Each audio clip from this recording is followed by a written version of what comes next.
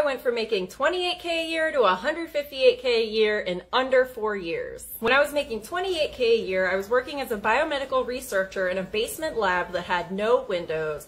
I was working long hours, the job wasn't very rewarding, and obviously the pay wasn't great. In 2018, I decided I had enough and I started looking for other jobs. I even applied to jobs I wasn't qualified for and ended up landing one of those as a data analytics associate at a consulting company. This was mostly doing things in Excel and making PowerPoints. It was still really long hours. It paid $70K, but I wasn't liking it very much. I again applied to jobs I wasn't really qualified for and ended up landing a job as a data analyst at Comcast. This job paid $90K, and the reason I got it is because I taught myself SQL over a matter of a couple weeks using a website called Khan Academy, and the job used SQL. During the interview process, I talked to them about the SQL projects I had done, and they ended up offering me the position. So at that point, I had officially broken into tech as a real data analyst, and I was making $90K.